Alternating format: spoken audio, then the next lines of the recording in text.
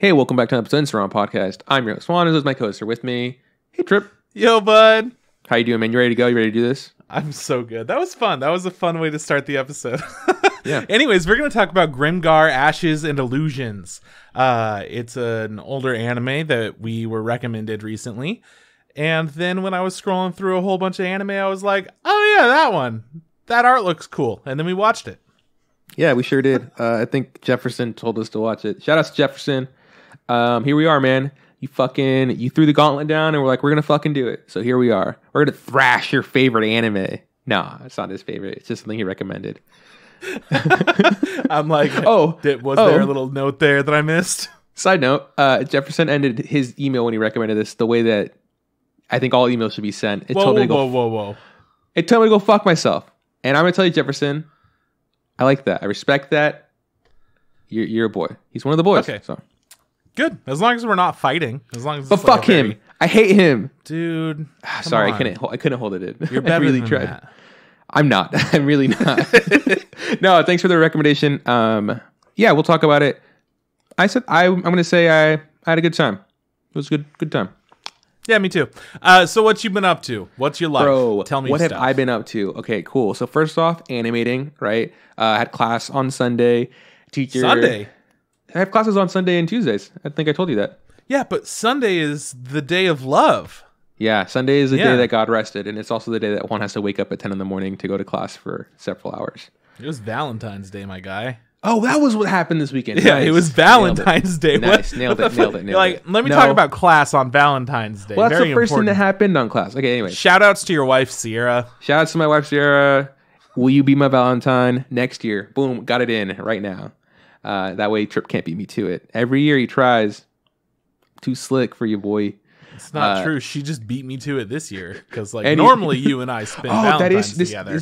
This isn't our first... Is this our first year not being Valentine's? No, I think it was last year. Last year was our first year. For people who don't know, the ag world... and people who don't know what ag means, it means agriculture. Fucking idiots. The ag world, like, convention or the fair or the national thing, whatever, is always... Sesh. Yeah, hang sesh. When all the farmers come together and they compare each other's belt buckles and boots, is usually around Valentine's Day. So for the last, I don't know, before COVID, like 3 or 4 years 13. in a row. Yeah, Sierra would always have to go and she'd have to set up a booth and meet people, wheel and deal, and talk about olive oil and stuff because that's what she does. So it would just leave me and Trip to be Valentine's, and we would go on dates. So we'd go like out to get food and stuff, and most time people received it pretty nicely, and then sometimes people looked at us like we were fucking losers.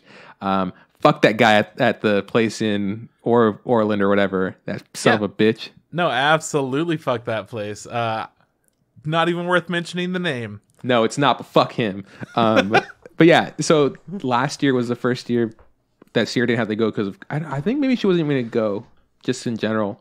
She was like, fuck it. I'm not going. I don't need to go. Well, I think her, like, after she got a promotion, they're like, hey, you don't have to do this anymore. Like, this isn't your responsibility anymore. But COVID happened, so that thing got canned. And then this year, well, shit's still kind of not at 100. So, yeah, it's just 2 years that you and I haven't been Valentine's. And you know what, man? I'm going to be really honest.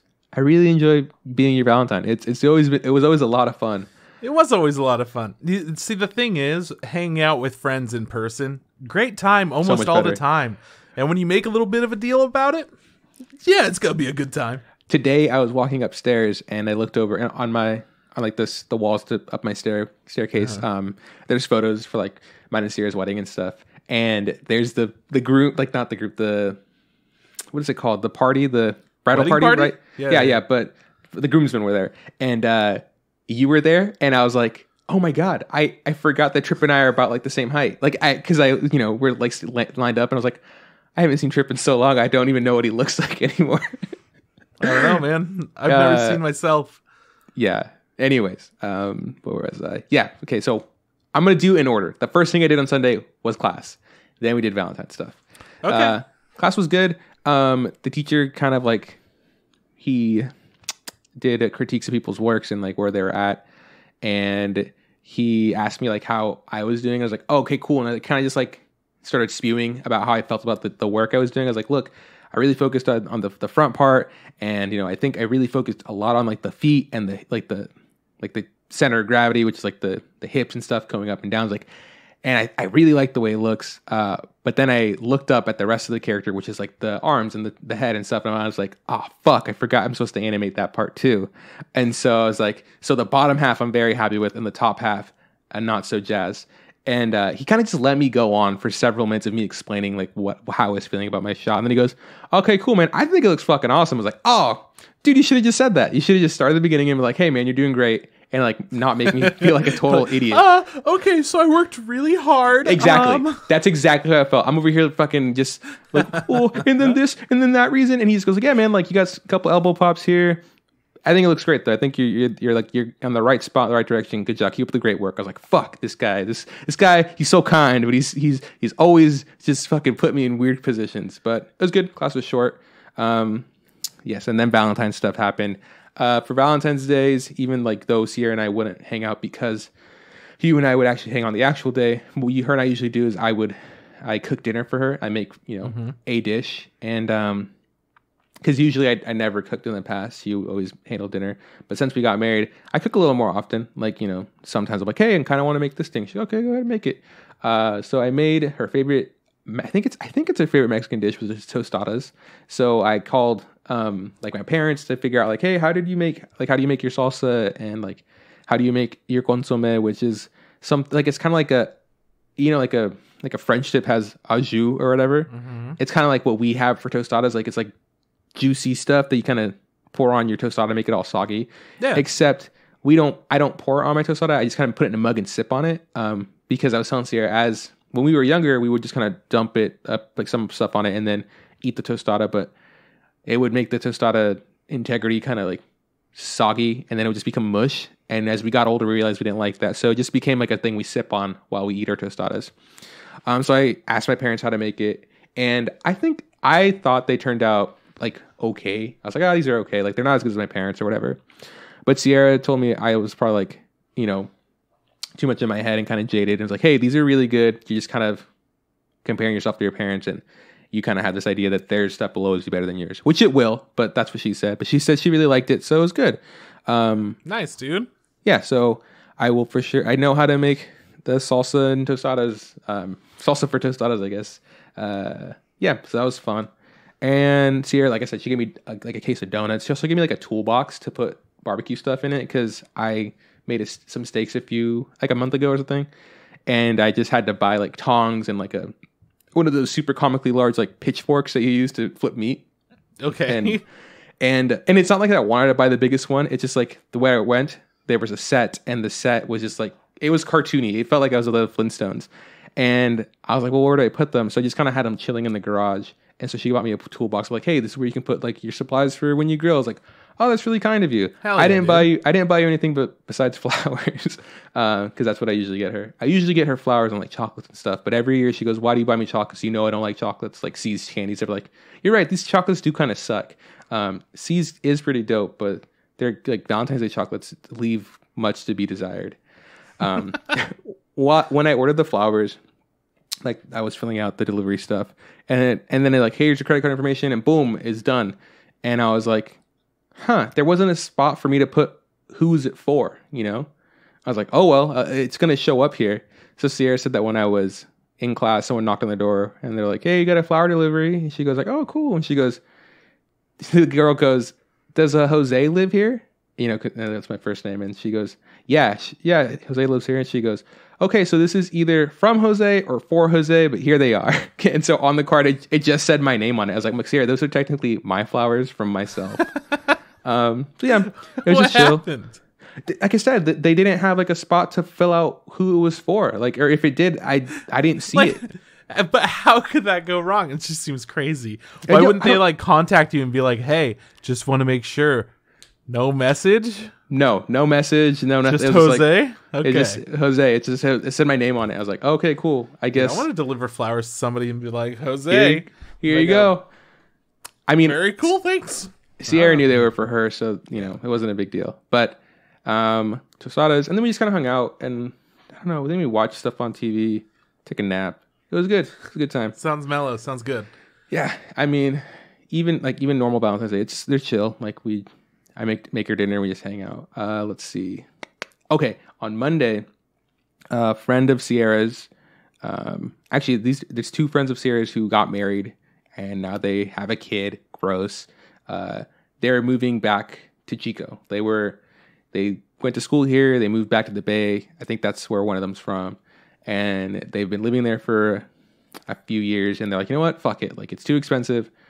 The guy had 3 jobs at one point just to pay rent. Fuck? And I was like, this is insane.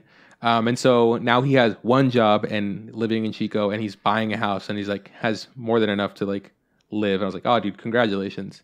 I'm really happy for you. Chico? Yeah. I mean, right. no, I mean, Right. In comparison, he's like, dude, like he doesn't have to like work so many jobs just to pay rent for an apartment that isn't his.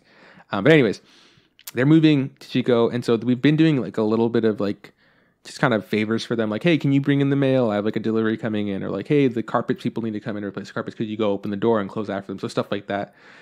So Monday morning-ish time, Sierra said, hey, Sam and Matt want to know if you're willing to like help them move furniture into their new home, you know, like beds and couches. And I go, yeah, sure. I got it. You know, Sam is she's a small person, and I had guessed she weighs like 100 pounds. Turns out she weighs 80 pounds. Like she is tiny.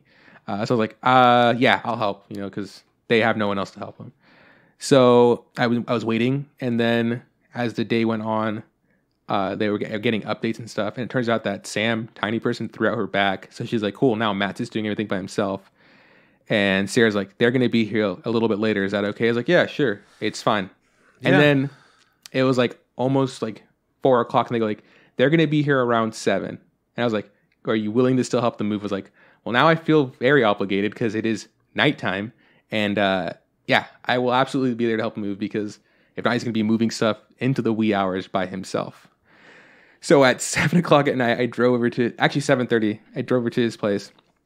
And it was like, hey, how you doing? Good. Let's move this shit. So we just moved so much stuff. He had a giant trailer into his apartment. And, you know, we're at the point where it was like, hey, I don't care if it's organized. We just need all of this stuff off this thing into this area. So yeah, that was a huge ordeal. I haven't helped someone move in a very long time. And so I was like, all right, maybe it's time to pay my dues, you know? And then the next day, which was Tuesday, I was the sorest I've ever been. Like, I would like lift my legs and they would creak, and I would step up the steps and my knee would buckle. I was like, oh, cool, I'm dying. It's just, I've hit that peak age of I'm no longer good at anything. So that was fun. What else? Okay. Another thing that's happened this week, I was hit by some inspiration. Oh, okay. Yes. I don't know what I've been calling them are like vignettes. But I've been writing like these kind of like stories that I would like to maybe animate one day, right? Like, and it's just about people that I grew up with, not like people like my siblings or anything, but people that I came across. Influential in some way or another. Kinda, yeah. Like the first one was they made an impact enough for you to write about them. Yeah, and I was like, it was a lot of me, and the best part of the writing process, I guess, for me right now has been not only like physically writing the thing down. I don't mean physically, I mean typing it, because like I'm not gonna fucking write on a piece of paper like a loser, because I have horrible handwriting. But the me sitting there and thinking about things that these people had like to do in my life or whatever, and me being like, what the fuck was I thinking? Like trying to like break down what past Juan thought of the situation, and then current Juan realizing you were completely wrong about what was happening. Or I was absolutely right about this person. So it's interesting. I haven't written something in a long time. I haven't drawn anything in a long time. So it's nice to kind of just get hit with the urge to do those things. So like when I mean draw, like I'll do little sketches of like, yeah, this is kind of what it looked like this scene in my head or whatever, like things were placed out. So yeah. That's been fun. I don't know. That is an interesting little project, man. That is something that I would have never done in my life. And it's just cool seeing how, like, you're an artist, you draw, you animate, and to see yourself, like, look back on your past and be like, yeah, let's just go ahead and, like, adapt some of these things into a current passion. It's interesting. It's cool. I'm also on the same page with you. I also find it very interesting. I don't know if it's entertaining. Like exactly. So like as like a form of media, we're like, wow, that blew my mind. But I was talking, it was like, because I was thinking about this stuff a lot. My sister came over and I was like, hey, do you mind if I talk to you about this person? And she's like, I haven't thought about that person in like 10 years. Like neither have I. Do you mind us discussing these questions that I've brought up because they were in the same grade, And she's like, sure.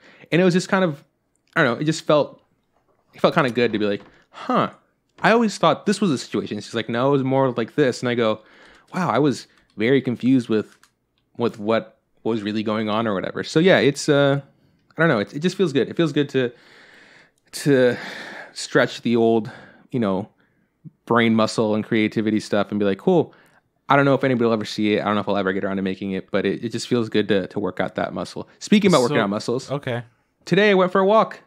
Oh, look at you. Yeah, bro. Felt good. It was a short walk. It was like 20 minutes, but I was like, hey man, I did it. I went out there. I said, fuck you world. I'm going to walk on you. And I did. It was good. I think I'm going to continue doing walks, maybe longer walks. Maybe I'll jog one day. Probably not, but for sure going to be walking. Just setting up some good goals. You know what's funny is when I was thinking about going for a walk, I thought of your old roommate. What's his fucking name? Dylan? Yeah, the one with, no, not no hair, the one with hair. Josh, there we go. The one that you've hung out with like a lot. I don't know who you talk about. But yeah, I was thinking about Josh. Like I remember Josh would go on walks or whatever. And I remember asking you one day, like, hey, where'd you go? I was like, oh, I was just going to go on a walk. And I thought that was the stupidest thing ever. I was like, that's so fucking... Really? Exact. Oh, yeah. I didn't say it out loud because I didn't want like to start any like fights. But I remember being like, thinking, that's fucking dumb. Who would want to go outside and just go for a walk? And he would do that, I feel like, fairly often. Like, or a bike ride or something, And I think a lot of it was him just like working through mental stuff. Okay, so yeah, so I think when I was like getting ready for my walk, I go, huh, I'm an asshole because I in my head I judged Dylan so bad or whatever. No, Josh. So bad, and yeah, and I was like, you know what? I was like, for something that a lot of people do, yeah, and I was like, you know what? No, man, sometimes you just gotta go on a walk, and so it was fun. I just went on a walk, put my headphones in, and went on a walk. Dude, whenever I look at my life back when we started the podcast and whatnot. And it hasn't been that long. No. It's been like 5 years, maybe. 5? Yeah. It's around that time, 4 or 5 years, yeah. I don't know. We lost a whole year, so it feels crazy. It does really feel crazy. I always reflect back on like how I thought about certain things and kind of just how I treated each situation. And looking at myself now and being like, I don't give a fuck about anything anyone does. I don't care what I do. Like, whatever.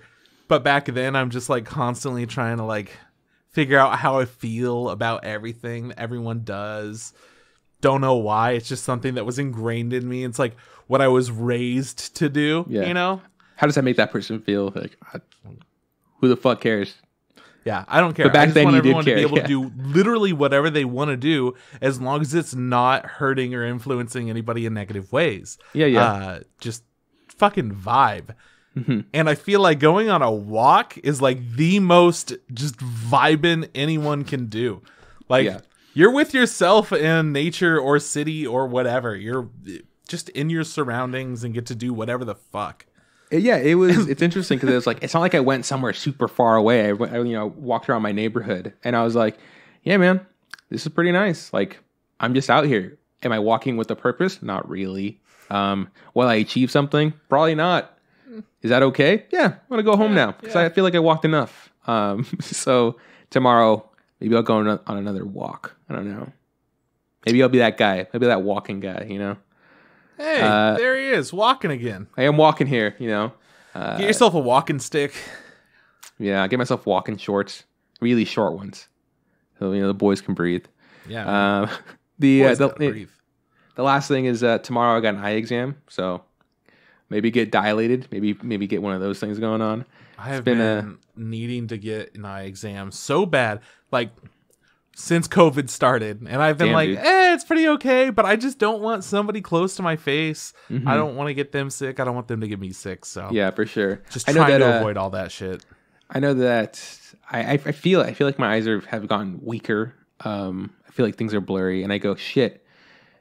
I'm like I was telling Steve, like I feel like my eyes are getting worse, and then I got a phone call from like my eye person. They're like, "Hey, it's time for your exam," and I go, "You know what? It is about time someone fucks around with my eyes." And yeah, I do see like shit, like yeah. So that's exciting. Tomorrow will be that. That's it, man. I was trying to think about like any like shows or movies that I watch, and like none of them really come to mind. So yeah, been chilling, been doing good. I feel like this week is a success, and it's in the positive column. Hell yeah! What about you? For you? Well, since last week, back when I had the COVID scare, somebody getting a positive result at work. Well, the next morning, as it turned out, I had let my work know, and they were like, "Yeah, just don't come in yet. Come in on Friday or whatever." I'm like, that sounds cool. But then the next morning, they called me or like text me. I don't remember. At like 8:30, and I already knew that I wasn't going to come in. Maybe I didn't. I don't know. I remember being told first thing when I woke up, like, don't come into work. And I was like, okay. Went back to sleep. So essentially I stayed home all week last week. The first 3 days riddled with anxiety. I also had like a weekend in between, which was chill. But it was just regular weekend. So then I got 2 extra days to just vibe. Thursday and Friday, I didn't have to do shit. So since I was no longer anxious and felt like I could have a good time, I played a lot of video games. I played some games in my backlog.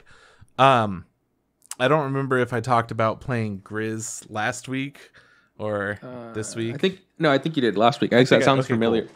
Yeah. So then after playing that, I played Ori and the Blind Forest, which I've been wanting to play for a long time and played a little bit of. But I dropped it because I just wasn't in the right mindset, I guess. It's a side-scroller Metroidvania platformer style game, you know?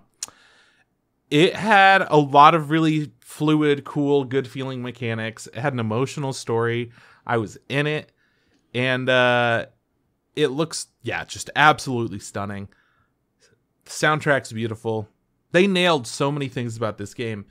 When Ori and the Blind Forest came out, people were freaking out about it, but it was an Xbox exclusive, like only on Windows and Xbox thing. So I didn't get to try it out until I got a Windows. So I played it last year or something. And then this year, just now, picked it up again, beat it, loved it. And I played the sequel, which came out earlier last year, 2020. The sequel is so much stronger than it. And I don't know. It's really good. A lot of people talk about the games together because it is a direct sequel from the first one. But I don't know if you need to play the first game to go into the second. It won't have as much of an emotional impact, but it also won't have that much of an emotional impact in general, I think. There are lots of emotional moments. The story's pretty somber. If you don't know the story of the first game, this whole forest is dying. There's no food. Everyone's starving. And our main character, which is this little spirit of the forest, orphan little child thing that was being raised by somebody else, dies. And their parent that adopted them dies. And then they get resurrected, and they have to go and revive the whole forest and bring life back to it. And it's a whole thing, and there's an evil owl. And it turns out the owl's evil because its 3 children all died. Like, a whole bunch of things happen. So it's even bringing compassion to the antagonist of the story. Really, really good time. I loved the first game for the story. The second game, not going to spoil much, but you have a new sister, and then you and your sister get separated, and you have to try to save your sister, and then it turns into a whole bunch more stuff where you're, again, trying to save the forest, but it's a different forest you're in. It's kind of a Finding Nemo type situation. Yeah, that's what I was going to say. Finding Nemo or Finding Dory, whichever. No. Specifically Finding Nemo, because your sister has amnesia. A small fin. Yeah, a small fin. Without saying much more than that. That's exactly what happens. And then, yeah, they get separated, and she, with a small fin, can't really do much in order to get back to you, so it's up to you to go and find her. And, yeah, it's a really good time, solid game, absolutely gorgeous. The things that they did well, put it on, like just below, for me, Hollow Knight tier of Metroidvania type games. You said you beat it, though? Oh, yeah, I beat it. How long did it take you? I don't know, not that long. Let me go ahead and just pop up Steam and figure out. 13 and a half hours to collect all the items, which wasn't that bad. And like 7.5 hours for Ori and the Blind Forest to collect all the items. Yeah. Super fun time. And it feels good. Like, I know that you don't have this, but you've seen my list that I have in my living room on the whiteboard of all the different games and stuff, right? Yeah, is it all crossed out yet, or what? No, there's still some of them on there that I haven't touched. Fortnite still there? No, you played Fortnite. You can cross that out. Yeah, we crossed out Fortnite. I got my chicken dinner. We're fine. Okay, good. But it feels so good to check games off of your playlist that you haven't been able to do. You just have this backlog of everything, and then finally you commit to doing it and you play it. So it felt really good to complete 3 games in a week that I'm never going to play again. Like, it's great. I had an amazing time. I don't want to revisit them. But a game that I am revisiting is Control. Best game of 2019 or 2020? I think 2019, it won Editor's Choice for a lot of things. Right. People really like that game, yeah. So it was really good. I had an amazing time. I played it on PS4. I did have some gripes with it, but not like major ones. And they released it for free for this month's PlayStation games or whatever. But in its full collection with all the DLC and stuff. So now I'm playing through that again because I just had such a good time. I'm playing it more. And since I know what to look forward to into the game later, it's interesting playing something that you're already familiar with and just being able to power through it and have a great time. So yeah, Control, pretty solid. I think it looks amazing on the PS5. It loads faster. I can't wait to beat that game again and get to the DLC that I haven't played. Yeah, so that's pretty much all the stuff that I've been like playing. Of course, still more Sea of Thieves. It's fantastic. I guess nothing to report too much there. We're trying to kill all the megalodons, these giant sharks that will randomly show up and attack you. And we got a new one last time we played. The Ancient One is the name of it. So you get titles each time that you kill the sharks. Like, I don't remember exactly what it says, like Slayer of or something. So Slayer of the Hungering One, Slayer of the, like, Queen's Ghost or some bullshit like that. Slayer of the Shadow Maw, and now Slayer of the Ancient One. It feels good to get all the different titles, but there's just one more that has like a very, very low percentage chance. It's either 3% or below that. I can't remember what Kyle said. To spawn if it's a shark. It's fun, man. I love the game. Do you know what it's called? I don't remember. It's something about like celestial or ghosts or some bullshit. I know that it's kind of like a pink, like translucent looking thing from what I understand. But I don't think I've seen it yet. Let's see. Hungry One, Crested One, Shadow Maw, Ancient Terror. Is that the one that you... that's the one that we just killed, the Ancient Terror. How about the Shrouded Ghost? Shrouded Ghost. That's what we're looking for. I see 1, 2, 3, 4, 5. Yeah, so you're 4 out of 5. Not bad. Yeah, exactly. Yeah, so we'll get there. It's been so much fun, and I'm super tempted. You can buy pets in the game, and you could buy like costumes for the pets and stuff. And we've played it a lot, and you have to use real money to buy the pets. So that's how they get you, man. I know. We have been trying to get through the season pass. It's a new thing. They added season passes a couple of weeks ago. We've been trying to get through the entire season pass to get that free real money. Because that's the only way to get it. Man. I might buckle down and just get a dog You get a cute But little you want a dog. You can dog, dress it okay. up like a pirate. Have him adventure with you. You can also get... See, the two things that I want to get are a dog and a parrot. They're also cats, and I feel like cats are very appropriate to have on a pirate ship since they were originally there to like eat the rats and stuff and make sure people don't get scurvy in different ways and all that shit. You want to get you can get a capuchin monkey, I think. Yeah, you get some monkey marmoset action going on. Yeah. Capuchins. Lots of monkeys. Lots of dogs, lots of cats, lots of parrots. I feel like any pet's cool, but yeah, man, real money's for it. Ugh. I know it's tough, but I've played the game a lot at this point. And I think that if I did spend real money on it, I wouldn't feel too bad about it. That bad. Yeah, exactly. Yeah. Like, I think I've talked about this on the podcast, kind of how I break money down when it comes to entertainment. Like, if I see a movie and I'm paying like $20 for the movie for 2 hours, sure, I'm okay paying 10 hours, or I mean $10 per hour. Yeah, that sounds fine. That's like, yeah, I'm enjoying myself.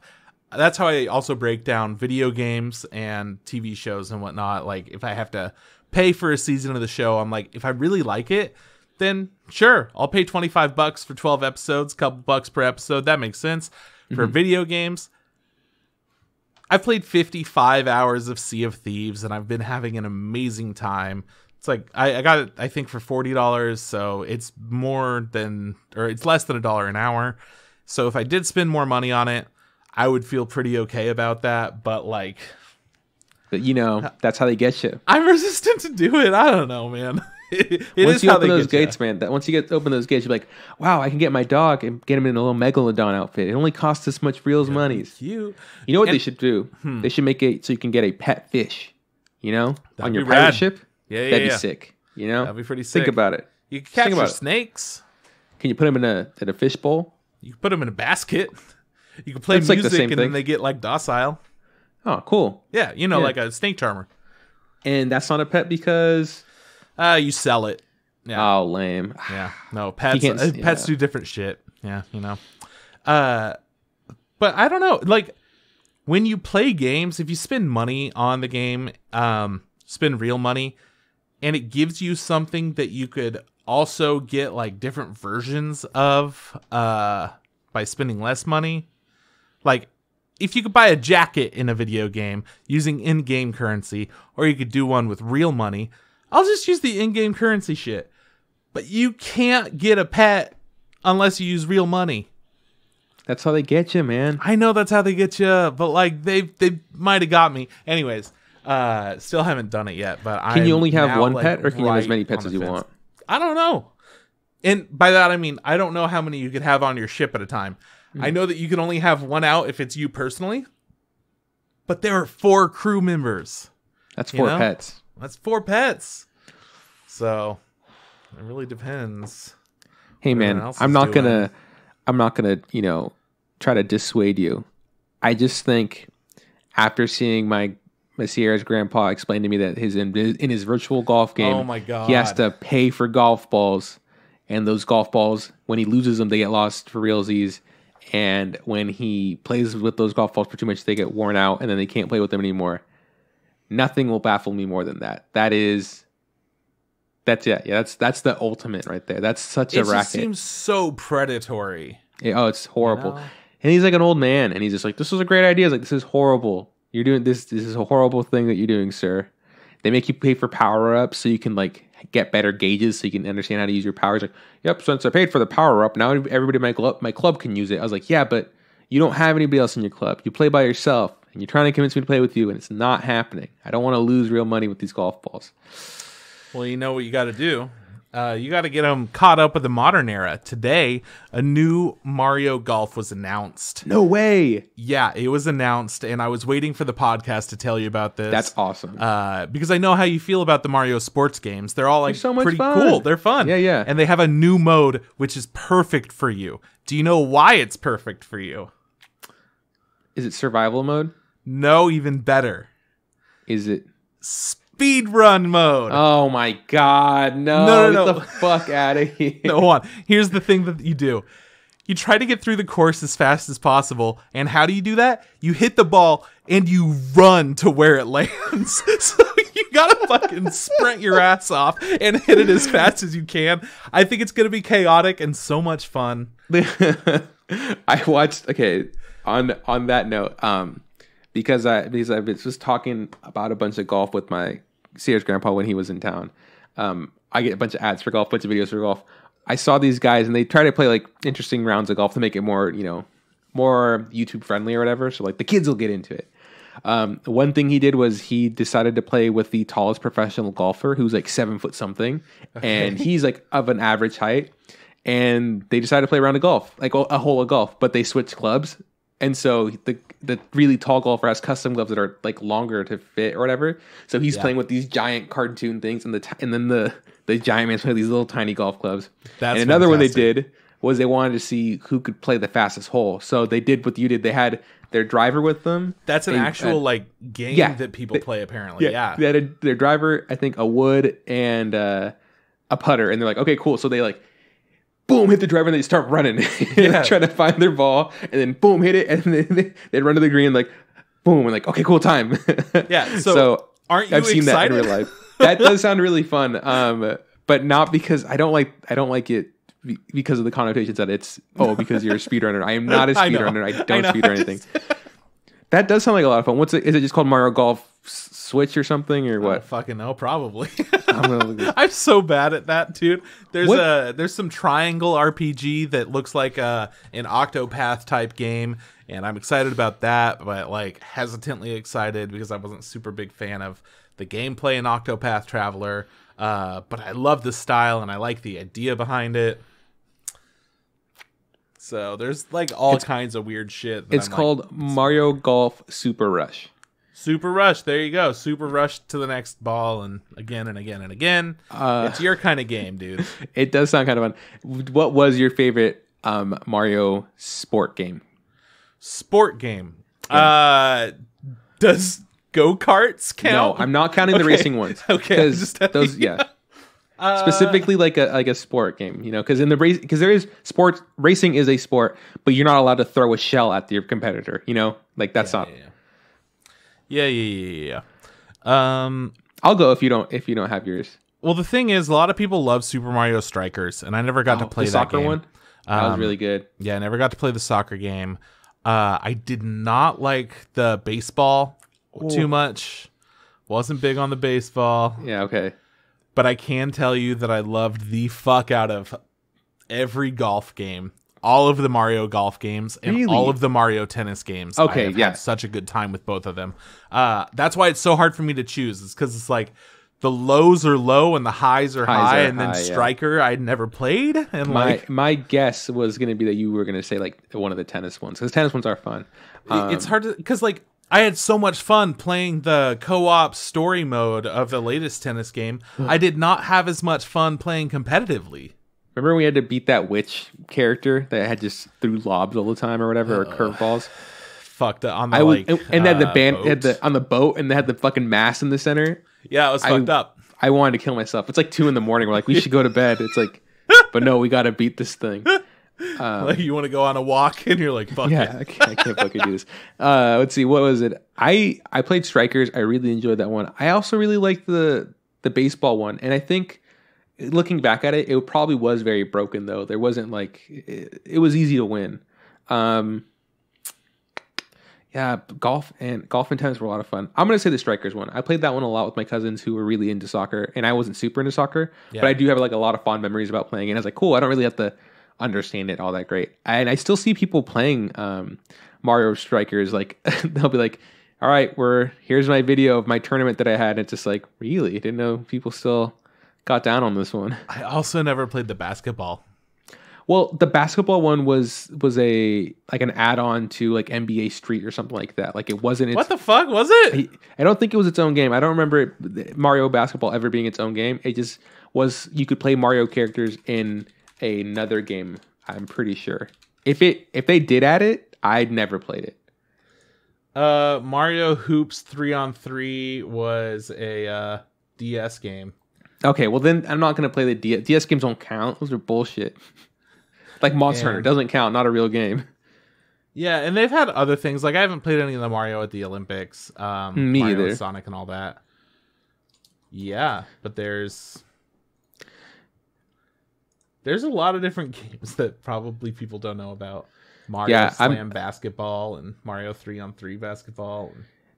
Yeah, I don't know. I feel like because it was like on the handheld game, I don't think it ever really crossed my radar. Yeah. The other ones were for sure like on the console, at least to my knowledge. Like tennis was on a console, fucking baseball, golf, all of those. Yeah, man, that's cool. I guess you really tricked me because you were talking about how you watched Nintendo's Direct and you're like, I wasn't really impressed. You son of a bitch. You know there was an amazing game out there and you fucking didn't want to tell me. Yeah, man, I had to hype up for it. Fucking Anime 2021 betrayal. It has happened. You have betrayed me. I cannot believe it. Whatever, man, my bad. But I am super excited about Legend of Mana as well. I already gushed a little bit about it. But I'm also like, I own it, but now I'm going to own it in a different way. Yeah. Now I'm going to convince somebody to play with me because I fucking love those games. Yeah, man. They also announced some new Monster Hunter stuff. And that was cool, but like, I'm going to be playing it regardless. I almost don't want to see anything and get blown away at the point where I'm at with Monster Hunter things. But if I do see it, I'm not disappointed. I'm constantly looking for new news. Just not necessarily the news that people are most excited about. Like, I don't want to see new monsters. I don't want to see their new abilities. I would love to see new locales. I'm into that. New ideas. Like now, instead of having... They had like variants of monsters. So you would fight the Rathian. And then later on, you fight a high rank Rathian. And then you fight... they have a gold Rathalos and... Or no, a gold Rathian, silver Rathalos, and they are way harder and way different than the other Rathian and Rathalos. But you like work your way up to that. You fight a tempered Rathian, you fight a pink Rathian, you fight a blue Rathalos, and like all of them are different and they're harder. And now they have a new kind of different harder thing, and it's Apex Predators, so Apex monsters. I'm very excited about that because the one that they showed off was a little fucking shitty boy, and you could fight him in the demo.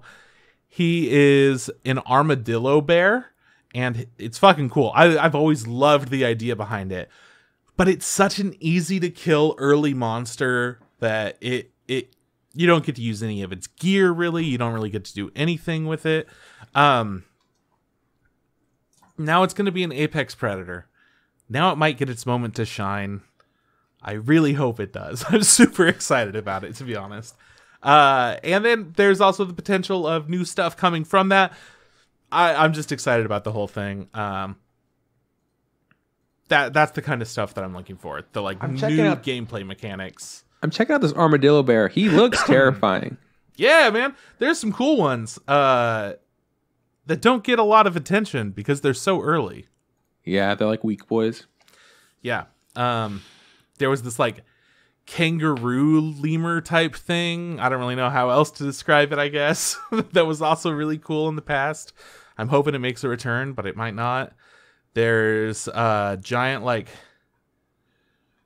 It always reminds me of like an Aztec god. It's a giant feathered snake with like a beak. Nice. Very scary. Very, very into that. Yeah. Different cool monsters that don't get as much attention because you're not going to use their armor or gear for that much more than when you're fighting them. So anyways, yeah, that bear thing is pretty cool, and they showed off the new one, and I was excited about that, but that's Nintendo. There's a bunch more stuff. Nintendo made a ton of announcements. I'll probably play Splatoon 3. Anyways, I haven't done much else this week. Going back to work was stressful as fuck because I'm like, I have a whole week of work that I have to make up here.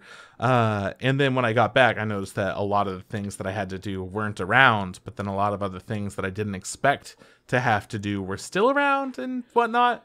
So I've been just chugging away at that. The first day back on Monday was nonstop. It was just a very, very busy, difficult time. And then yesterday was a lot easier. It was a pretty chill day. No complaints, really. It worked out fine. Today, complaints. I was tired the whole day. I wanted to procrastinate everything the whole day. got way more done than I needed to, but I still just today was a slog. And then to come and do the podcast when I'm like not having a good day. I was looking forward to doing the podcast all day, and then I'm like, shit, my attitude sucks right now. Like, this fucking blows. Wake up in the morning and I'm so stoked. I'm like, today's gonna be a good day. It's me and Emily at work. It'll just fly by, and then after that I'll finish up the show. I'll eat some good food. I'll watch Juan for a little bit, and then we'll click record, and then I'm done. Anyways, it's been a fucking weird time at work, but there has been one shining star throughout the whole process. Somebody is moving in here whose name is Brantley. Come on, dude. Brantley. I love that name so much. It sounds like a fake name. It sounds like a name that you like make up in a sketch video. They go, your name's Brantley? You said Brantley with a T. And then everyone's like, yeah, duh. I fucking could not handle seeing that name, man. And here's the thing. I'm not going to give this person's name away, but it rhymes. Like, their first and last name rhyme, and it has alliteration. And I'm like, what are you doing to this kid? Like, okay, here we go. Alliteration, that means it both start with B. His first name is Brantley, and they rhyme. Mm-hmm. Brantley Branterson. Branterson doesn't rhyme. Brantley. Oh, that's right. Brantley. Brantley Brutely. I can't do this. Tell me what his name. That's pretty much it. I mean, I could text you his name, but Brantley Brutely is like exactly the same kind of nice mood. I looked up Brantley. I googled it. There's a professional baseball player who's a catcher. His name is Robert Brantley. Ooh. Played for the Miami Marlins. I don't know if he still plays, but yeah, that's cool. You know how his last name was Brantley, not his first one? That's first name, yeah. But nobody else popped up when I was like, hey, that's interesting. I can honestly say I've never heard that name. Yeah. I love coming across new names so much, especially when they have like a special flair to them. Like, fucking love it. I mean, that's why I have Crispather on everything, is because it's so close to a name that you're familiar with, but it's not at all. That's the kind of shit that gets me fucking rock hard, dude. I love it. So yeah, that's been getting me through this work week easily. Wherever you are, Brantley, getting me through life. So thank you, Brantley. If you're listening to this podcast, Brantley, from the bottom of our hearts and from the rock hardness of Tripp's dick, thank you. All right, that ends the Brantley segment of the podcast, and come back next week for more Brantley updates. Yeah, man, I don't know. There's not a lot of work stuff. That one just fucking got me. I was like, holy shit, this is the best. And had to save it for the podcast before I told anybody, because it was just like so good. I wanted it to be like a raw, authentic, here is a name nobody's ever heard of. And no one's ever spoken like it. Mind blast, like it doesn't Brantley exist. Brutally, like you're the first person to ever say his name out loud. Who would have thought, man? That's wild. That's crazy. I just couldn't imagine naming my kid something like that, to where it's like, oh man, that's like a weird mess in your mouth, and I don't like it. Yeah. Anyways, watching stuff. It's pretty much just like, I tried to watch Glitch Text, which is that Netflix show that I started a while ago, and I just fucking, it's very childish, and I am not in the mood for some very childish shit. And I haven't found anything good to watch instead. I would really like to watch more Adventure Time, because I kind of put that on hold, you know? Can I suggest something just so you can watch it before I get around to it? What's up? Watch Infinity Train and let me know how great it is, so then I can go watch it. That's also on my list. There's Infinity Train, Over the Garden Wall. Oh, you haven't seen that? God, yeah, exactly. Trip. And Owl's House, or Owl's Home, or whatever the fuck it's called. You gotta watch Over the Garden Wall. Like, I know you'll love it. It's great. Owl House. Yeah, I know I will. I already know that I will, Juan. There's a list of anime and like cartoons and television that I would like to watch, but I'm also like, what do I want to commit to right now? And I'm in the middle of Adventure Time, and I kind of don't feel like I should pass it by, since it's getting to the point where, like, I haven't seen anything. So I want to pay more attention to it. And beforehand, when I was watching it, I was also, like, playing shit. I wasn't entirely focused. 100%, yeah, focused. Yeah, I get what you're saying. Yeah, on Adventure Time. So, I don't know. We'll see. Yeah. But I haven't really watched anything aside from anime. And I've watched plenty of anime. Okay. What about you? You watched any anime? I think I've fallen into like my comfort zone of like, hey, these are for sure the 4 shows you're going to watch every week. There are other shows I want to watch, but I just don't get around to them for whatever reason. And it might be cases of me having to binge them before we have to do our wrap up at the end. Those are shows like fucking Skate the Infinity and the Cells at Work and the pervy dude that's like a fucking child, super awesome whatever.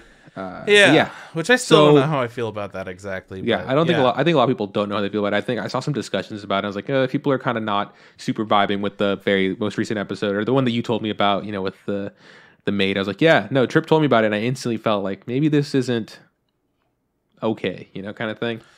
But no, don't defend your dirty show, you fucking perv. I don't want to hear it. The hard part is that what convinced me to keep watching it, because I was like, I'm fucking over these characters and stuff, is that the whole point of the show is for this pervert fuck up 30-something-year-old to realize what a pervert fuck up he was and become a good person in the process. And I kind of wanted to see how that worked out in this world, because it felt like so many things in this world were very unique to how it revealed itself in its story and characters and whatnot, that it keeps you intrigued on that end. But I don't like the characters enough to normally keep watching something, because they're kind of all shitty-ish people. But if the whole point is for him to get like better and to just be a nicer, cooler, kinder guy, then I'm into that. I don't know where we're at right now. Yeah. Anyways, I don't know how I feel. So shows I watched. Watched Dr. Stone, most recent episode of Dr. Stone. I don't know if you've heard of it. I gotta watch that. Most amazing show of the season, hands down. Yeah. This episode, Mr. Dr. Stone, you know how last episode they made a steam car or whatever? Of course. They made a car, yeah. They made a vehicle, yay.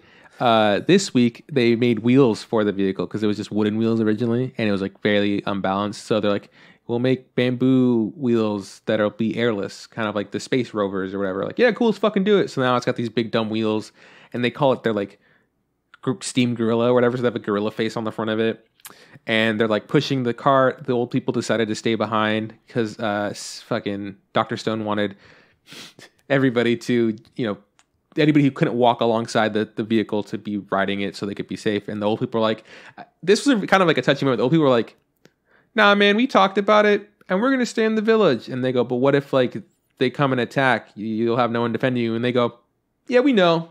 It's cool. Essentially saying, like, if we die, we die. It is what it is or whatever. We're not going to...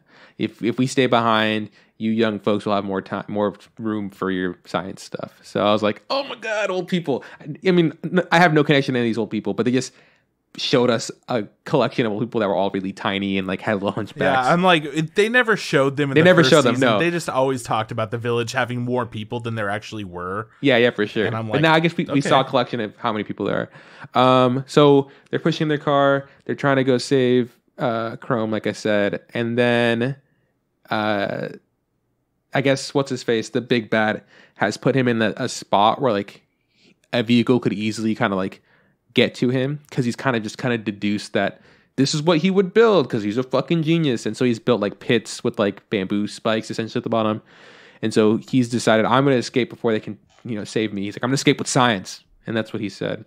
And then they're like, hey, this vehicle isn't, I don't know, like the best. Maybe we should have made it with 2 pistons. Yeah, maybe we should have. And then he gets a fucking brain blast like fucking Jimmy Neutron, and he turns his normal vehicle into a tank now. I was gonna make a joke. No, they turn it into called tank. Stone Wars. Is he gonna turn it into a tank? He does. He absolutely is in a tank. He adds another like steam thing and maybe more pistons, but The thing that he combines, he makes paper, and then he also combines like plastic resin or whatever, and he like kind of layers it on each other. So I forget what he called it. It's not. Is it carbon fiber? It's something, but it's very lightweight and super strong. And the guy with the spear tried to like destroy it, and he couldn't. Like I was like, oh my god, this thing's great. And that's the episode. They made a tank. Oh, and they put an even bigger gorilla face on the front of it. I was Of course. Okay, that was. You think that Dr. if they Stone. made a tank before, the old people would have been like, "Oh, yeah, we'll come with you. We'll come." Like maybe No. It's funny is just like, yeah, now that we got this tank, all the people like, we're indestructible. We're just gonna ram him over and have a bloodless war. I was just like, if you run someone over with the tank, you're gonna kill them. And then the main character Senyu or whatever was like, yeah, if we run into this thing like the cave with our tank, it'll absolutely crash into it. But then it won't work anymore. So this is kind of a one and done tank. This is a tank with a one ram in it. That's like oh, that's stupid. Build a better one, Mr. Dr. Stone. What are you doing? That sounds about right for their situation. Yeah. Yeah. Okay. Next show I watched Horimiya. That's what it's called. Yeah, and it was the most depressing episode of all time. Was it? Is it because he cut his hair? Whoa. Okay, because in my notes I wrote, cut his hair. Oh my god, yum. That was my yum. That's how I felt about it. Dude, he looks so fucking good. I'm out. I don't want to listen to you. He unplugged his headphones, guys. He can't hear what I'm saying. I can hear. Okay, all right. Trip, he looks really good. Yeah, he's handsome, but like, man, bro, he was that like dark and handsome before, and now he's just straight up no handsome. mystery, no intrigue. He's just a fucking good looking son of a gun. I will say that when he had his hair up, he looked even sexier. When like the dad was just like, "How about you put your hair up?"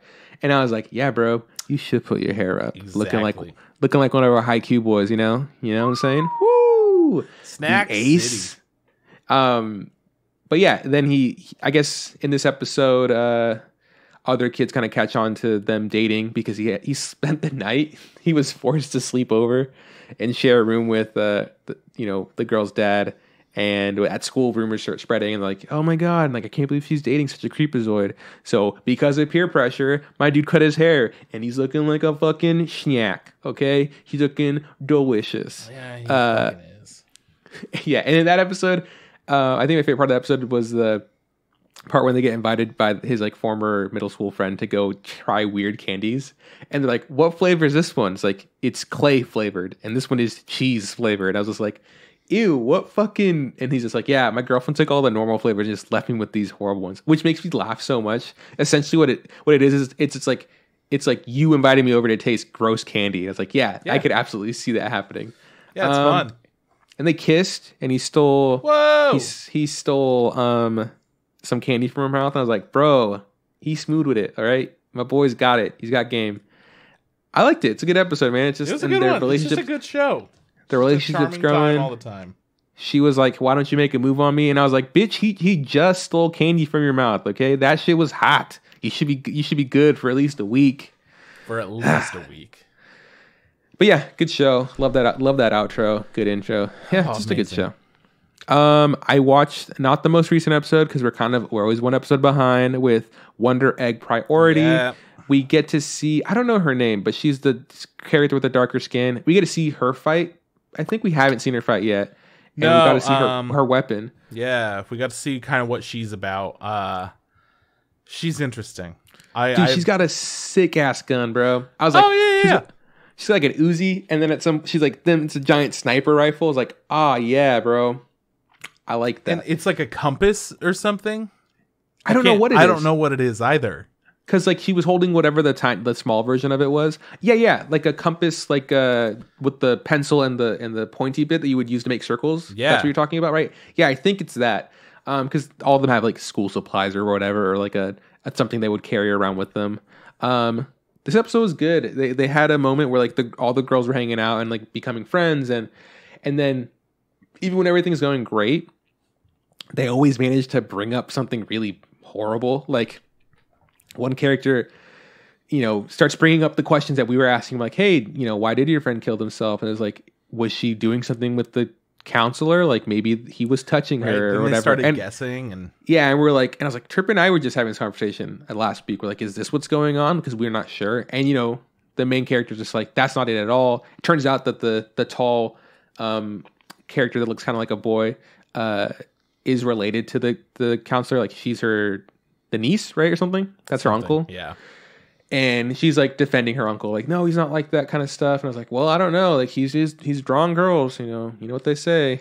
Kyle and I were just like, oh, maybe she got pregnant. Maybe. Oh, yeah, that would have been dark. That would have been really dark. Yeah, and maybe like he keeps coming over to keep an eye on her to see if she knows or whatever. Like, oof.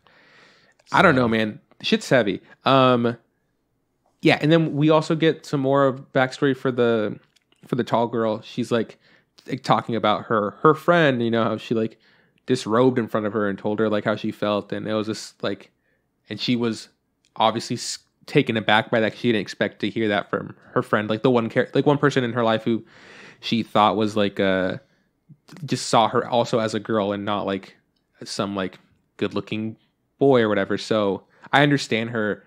I kind of get like where she came from and why she also feels torn. And they all kind of spoke about like why they're doing what they're doing. Like I don't know what the fuck her name is. The annoying one, the pink haired chick with the one with the highlights. Punk She's rock. just like she comes off with like, why are we even doing this? Like, let's just not do this anymore. And you have friends. We're friends now. Like, why even try to do this? And the other girl's like, fuck you. We all have our reasons. And we see the girl, with the darker skin, who's I think's like a CEO or something. I'm not sure what her deal is, but bro, her sister tried to like kill her, and she's got like these gnarly scars. I was like, oh my god, this show is just, it's so fucking good. There's just so much in it. Her sister stabbed her in the back, attacked her. Yes, attacked her, and then after attacking her, I'm pretty sure she said stabbed specifically.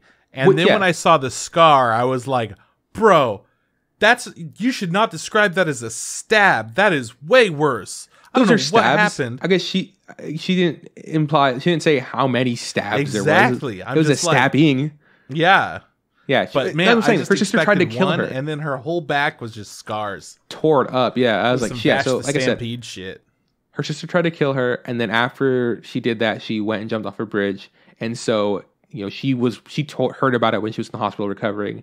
And she's just, I love what she said. She's just like, fuck her. I'm doing this for fucking me, and I was like, yeah, I really like that. I don't know if it's the healthiest thing, but this is what she's doing to get through all of this. Like, yeah, man, I'm fucking with it. It's a great show. Jokingly, I said Dr. Stone was the best, show of the season, and it's not. It's obviously the Promised Neverland recap episode. JK, got you. If you aren't watching Wonder Egg Priority, you are missing out, like 100%. This is that new show that should probably only go on for a season, but it's like top notch, one of the best shows that I've seen in such a long time. Who is it again? It's the people that did the Magical Girl Raising Projects, right? Isn't it the same people? Nah, man. It's not them? Who is it? It's our boys. Is it Cloverworks? It's our boys, yeah. Oh, okay, good. Yeah, it's great. Dude, Cloverworks is absolutely blowing it out of the water. They're doing Wonder Egg Priority. They're doing Horimiya. And they're doing, at the same time, people are still loving it, even though I'm not, Promised Neverland. Yeah, they are right. having a big season. What I was going to say was, if you're not watching this show, it's probably because you don't have Funimation. And you and I were talking about this. Funimation does suck sometimes, but honestly, like at this point, you really need it. Crunchyroll has gotten some of the stuff. Like they picked up Cells at Work that was only on Funimation before this. It turns out Attack on Titan's also on Hulu, so you don't even actually need Crunchyroll just for that. There's a lot of stuff that's also on Funimation that is on Crunchyroll, or that I think Hulu and Funimation share a bigger library than Crunchyroll and Hulu. Okay. I don't know. What I'm saying is like, in the past, we would argue like, hey, if you had to get one, get Crunchyroll. This season, it doesn't feel like that at all. Like, honestly, the one to have is Funimation. Their shows are just really top notch. Crunchyroll has so many amazing shows on it, of course. But if you're trying to keep up with shows that are airing right now, Funimation. There's no doubt. I mean, the only thing that you're watching that's on Crunchyroll, there's Attack on Titan and Dr. Stone. Dr. Stone's the only one that you wouldn't be able to watch on some other platform. Yeah, true. So, and I don't even know how true that is. I don't know. I think you can only. I think I can only watch it there, honestly. Promised Neverland, that's on Hulu. This week was a recap. I didn't watch it. And I read that it was an exact recap. It didn't even add anything new. And that's what it was. Like if I didn't bother because I figured that you would find out. And if it's adding anything, like maybe I'd have watched it. But I was like, you know what? It's only been 7 episodes or whatever. I know what happened in the last 7 episodes. I don't need a recap. Hopefully next week there'll be a new episode for me to enjoy and Trip to hate. So here's looking at that. Crossing my fingers. The last show I got around to this week was Attack on Titan. And I had asked you before we started recording what happened in the episode, just because it was kind of forgettable. I was like, hey, how did that end? And I had to second guess myself by did I actually watch this episode? Just because it was kind of slow. Nothing super exciting happens. There's a lot of characters talking. We get to see it's back at the present day or whatever, or now, and we get to see what's going on. And it also jumps back to the past. It's not got more Sasha time. Don't worry. We did, which was nice. And then we also got to see Historia and see what she's up to. I was like, okay, cool. She's doing shit. Good for her. And then the episode ended, and it ended with kind of a ominous ending. And I go, all right, maybe next week I'll have more fun, but I'm still excited for the show. We're close. I feel like it's only 14 episodes it's going to be. This is episode 16. I thought it was 14. It's probably 16, but we're at 8 episodes, right? That's halfway. So shit better fucking start popping off, because I don't know how this is going to end. I have no clue. And I really don't want to, spoil it for myself. So I want it to end, and then I can be like, great, I finished it. And then maybe one day read the manga and be like, was it better? Who knows? So that's it. That's what I watched for anime. Actually, I also watched the final season of My Hero. And that's because my nephew was watching it in English, and he got to the raid part. And I was just like, I can't watch this one episode at a time with him, because kind of sit there. So I was like, I had to finish it. So while I was working on my animation, it was playing in the background, and I managed to watch all of the most recent seasons. I was like, cool, that's right. That's how that season ended. Dope. So I'm excited for whenever season 5 drops. All right, dude, what have you been watching? Because I know you watch stuff that I don't watch. I think it's interesting that you're watching My Hero again. When does the next season come out? Summer 2021. Okay. We're getting there. We're almost there. Yes. So I watched more of Jobless Reincarnation, and this latest episode, he is now working a job. He's a tutor. So he's teaching this girl how to do magic, amongst other things. And he's just kind of helping them out in general. But their whole situation is she would not trust him. She didn't trust him at all. Can't blame her. And then they had a whole plan set up. She's also very stuck up and very obnoxious. She's a little girl, but she's older than him, and she doesn't want to listen to him because he's younger than her. She's 9, he's 7, whatever.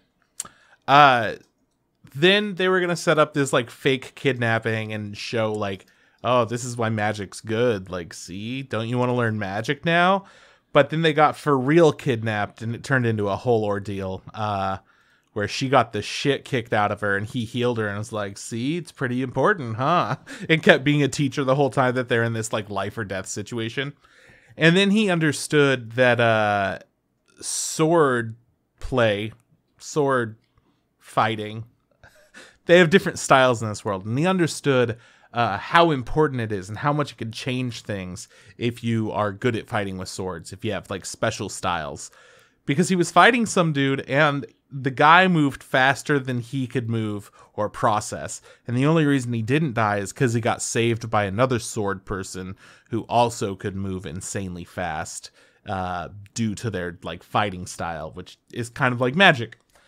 Anyways, it's an episode about that and his whole life, it flashes by a lot of time, but his whole life there has improved, and he's bringing improvements. Like, she's getting burnt out because she's like tutoring and training 7 days a week. The trainers are getting burnt out because of that, and he's like, we should go to a 6-day schedule. That way it gives people time to, like, you know, rest. He's like, plus that way I don't have to work all day, then come home and set my curriculum for the next day. Like, every single day. So yeah, it's fine. His whole goal is to make enough money so that him and the girl from his hometown can go and study magic at school, at like magic college. So that's still his goal. It's gonna happen. It seems like it's gonna happen soonish. They're all kind of caring about each other in this new area and improving each other. So he's got nothing but growth, and the show looks fucking good. But man, it still has that quota of uncomfortable sexual things that are happening all the time. He's 7 and she's 9 and she's sleepy and he's taking off her panties and she's like delirious and doesn't know what's happening, and he's clearly taking advantage of her, and these are children, and I felt weird. He's also 30 like something. It's mentally, yes. Yeah. Yes. It's fucked up. Yeah. I also kind of related to that, not really related to that, but we'll get there.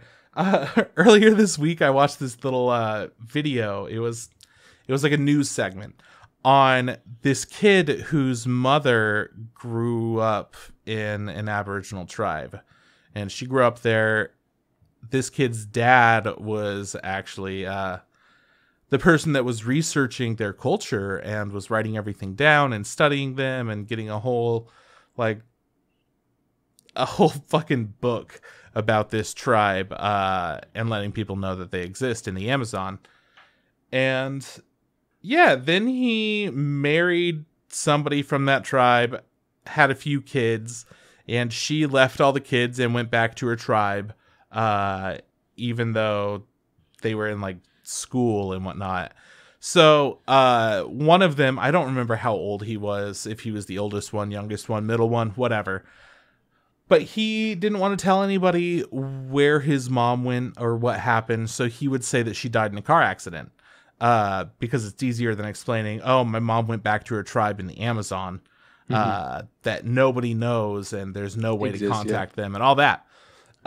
So yeah, that whole thing, I'm like, that's a weird kind of messed up situation in general. Like, ethically, is it okay for this person that's going there to do this study on people? Is it ethically okay to remove them from the world that they know and bring them back to the city?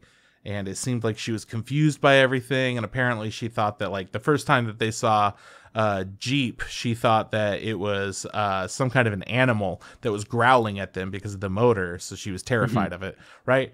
And then they get back and they have this whole life, and the pictures of her in the city look like she's any old ordinary mom when she's really like in the biggest culture shock of all time, right?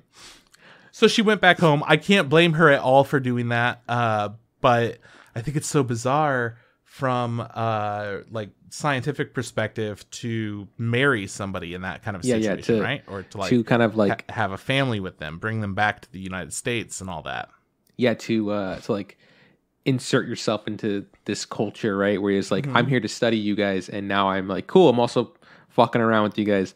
When you were talking about this, I assumed it was on Reddit, and then I instantly assumed it was, am I the asshole? So it's like, yeah, like I was trying to like write it in my head. I was like, so I tell people my mom, it's like, I tell people my mom died in a car accident instead of explaining to them that she went back to her Aboriginal tribe. Am I the asshole? You know, kind of. We're not even there, Juan.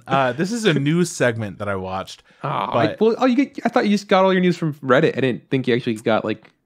I think I saw it on Twitter. Oh wow! I don't know. It was somewhere. But the point of it is, this whole time I was thinking the same thing that you're thinking, that we haven't even discussed. What? That, you know, she was an adult. She wasn't. She was 13 years old. Oh, she was a child. Oh, wow. I was blown away. I was like, what the fuck? That didn't even come up until later, when it Oh turns my out God, that he her revealed age. how old she is. And this dude is like in his 20s, and he was like, yeah, my mom's like just about to turn 40. And I'm like, wait, hang on a second. What the fuck? Like, So, am I the asshole? My mom is my age. yeah, the whole time I'm reading it, I'm just like, okay, yeah, I don't know, like, personally, just like, I don't really know. I feel like that's some like weird moral boundaries that like haven't been explored too often. But I feel like I remember reading about something and it being super fucked up to do that. But like, I don't know, because I don't know the limits of love. Oh, okay, she was a child? How did this happen? What the fuck? This whole thing's crazy. The dad fucked. did not look like he was just about to turn 40. Let's just put it that way. But yeah, it was an interesting segment. And I was just thinking of that because I'm just like, this kid is clearly like not, like, he's been a part of this world for 7 years now, but he's also a full-grown adult, and it like definitely has some weird moral boundaries of like, Yeah, so okay, there's some ambiguity there. he's where a just like- child, but he has the mentality of an adult, and he's in a different world, and it's an overall like very sexualized world, and just like so many different things. I don't know. It was more interesting watching that and having it like something else to compare it to, watching it at the same time. Anyways, Cells at Work Code Black. Dude's getting old, essentially. They talked about old people smell and how that works, which I was not expecting at all. And there's like a kidney failure going on, and like everything's pretty fucked up, or like liver failure. I think it's liver failure. Everything is going wrong with the body. It's a wild time. That's all it is. Skate the Infinity. The latest episode was just like our boys having a beach episode together. It was like a very chill, fun time. Because it wasn't so much a beach episode, but it also was a beach episode. It was great. Loved it. Cells at Work regular. It's just more of the same stuff. Yeah. I don't know. Like, bacteria comes, they fight it off, and now we're in the cancer storyline again. That's where we're at. Okay. So, yeah. Other side picnic. We are gone from the military camp. Meat train. Better deliver. That's all I remember. Yep. Meat train. They actually teleported into the meat train, and now they don't know where they are. They're somewhere else. So it wasn't a sexual thing. It's just a train made out of meat. It wasn't even that. It was a train like full of meat, and the meat is humans, I think is the idea. That's not as sexy as I thought it'd be, but whatever. Next episode is called Resort Night at the World's Edge, so we'll have a fun time with that. Yeah, and then normally I would have complained about the Promised Neverland, but this episode, I've already complained about everything there is in the Promised Neverland, so... We get a break this week, boys. We don't have to hear Trip thrash fucking our favorite whine. anime. Actually, Sister Crone comes in at this point, and then she dive bombs the group of kids, and nobody expects it, and no spoilers, dude. You promised. Half of the people are snake people now. And... Oh my god. Are we done? Can we do news, or you got one more thing? Nah, dude, I'm ready to talk about the news. Fuck it, let's do it. What's the news, man? Netflix is making a Dota anime. I saw that. Yeah, interesting. I'm not too familiar with the Dota lore. I don't think I've ever played Dota, but I'm gonna watch it just because sounds interesting. I feel like it's gonna be another one of those shows like Castlevania where like I'm into it, but I'm also not into it. Yeah. So I'm excited to watch it and see how I feel. Unless they do some like Blood of Zeus shit, in which case I don't even want to get near it. It's just I don't think they'll do that. I think it'll be more along the lines of Castlevania also. Or if we get really lucky, our boys at Polygon give it the 1-2. Hey, let's check up on Polygon. How are they doing? Still my least favorite? Okay, let's keep going. Just every single time. So yeah, Princess Principal Crown Handler Chapter 2 movie is gonna come out in fall this year. I haven't thought about Princess Principal in a very long time. You remember how they were like, guys, we're going to give you so many Princess Principal movies. And I was like, that's going to be cool. And then it turned out that, yeah, they aren't really going to be able to send it to the US that easily. I don't know. It's going to be one of those messy things. It's going to be like a Black Fox situation where it's just like, oh, cool, the premiere. It's just on Crunchyroll, I guess. Never mind. Like, whatever. We could all watch it. Yeah, but they're still making them. So I hadn't heard anything in a while either. It's exciting. Good for them. Yeah. I guess. I just like the steampunk, like cyberpunk combo. No. We're not fans of steampunk. Answer on podcast stance, very clear. Leandra, when she was a part of us, said she doesn't like steampunk, so we don't like steampunk. Done. That's just the way it goes. Done. Hey, Netflix is going to support Wit Studio's animator training program. It's going to start in April and should help out a bunch in the anime industry. You know what I think? I think it's a fucking great idea because Wit Studio is the best. Well, one of the best. They're going to pay 10 successful applicants all tuition and living expenses, dog. Dude, that is sick. Good job, Netflix. Way to do something right. All right. But yeah, it's like, I don't know. The money is pretty tight in the animation industry. They don't pay out that well in Japan. So this is hopefully going to be fucking huge for people. I don't know. We'll see. 10 lucky, very lucky people. Yeah. Demon Slayer Season 2. Don't care. Wait, I thought it was done. No. I think the manga's done. I don't know. I don't care. Good for you. Demon Slayer Season 2. Congratulations. You got what you wanted. When I saw this, I was like, it's just being announced. You just don't know. You don't know the until movie you know. Is really good. In the movie, like the best movie ever heard of. Yeah, it's not on any platforms for streaming yet, and yep, we just gotta wait. The movie that apparently broke all records. It's fine. What else you got? Nothing. That's it. You don't have to act so happy about it. Let's talk about this week's topic, shall we? Which is Grimgar, Ashes and Illusions.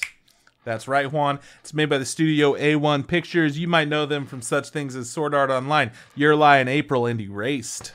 Oh, I was going to say Erased, but yeah, you were going to say a third and thing. What's the third one? Erased. Fucking killed it. We'll edit that in post. No, we won't. Yeah, we'll do it in post. Never do that. Yeah, man. This fucking anime, not even close to being on our radar. We were referred to watch it from Jefferson. What up, Jefferson? Then I was looking through a bunch of like obscure, what do you recommend that's something, people wouldn't expect? What's an anime with the twist? Like a bunch of different topics that people were into. Just looking for, I don't know, as much new shit as possible.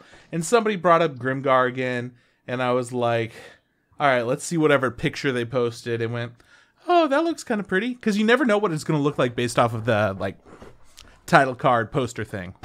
Mm-hmm. You only really know from screenshots and clips.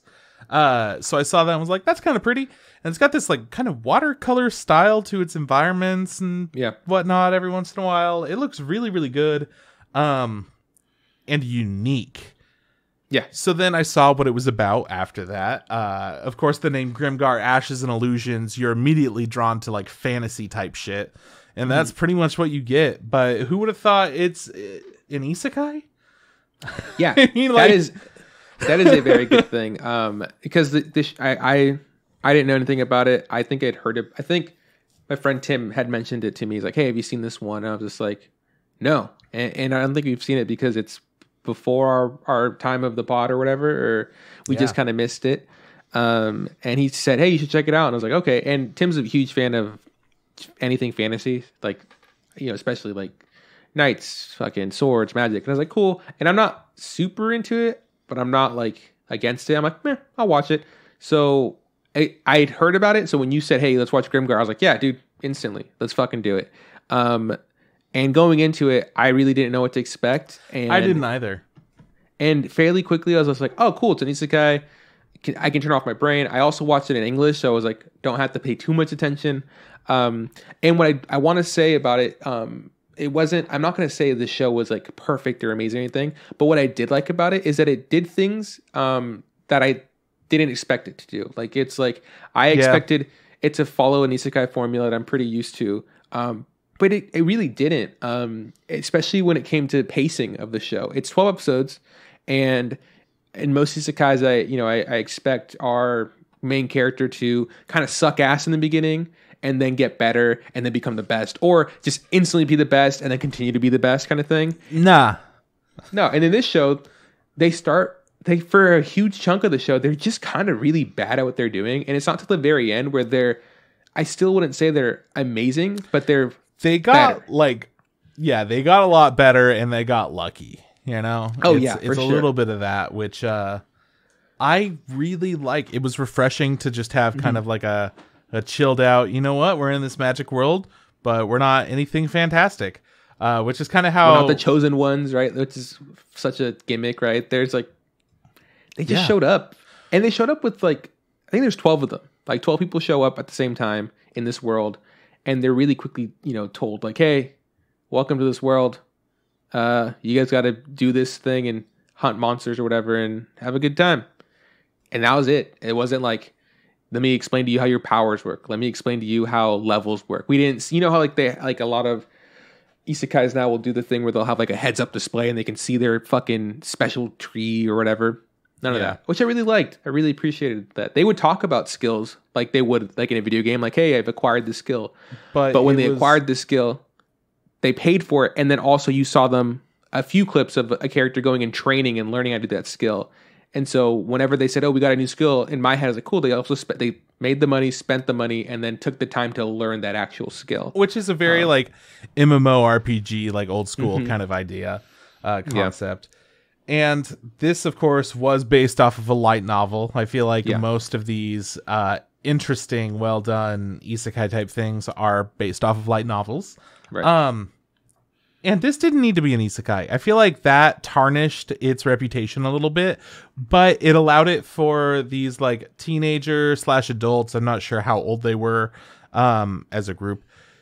Yeah.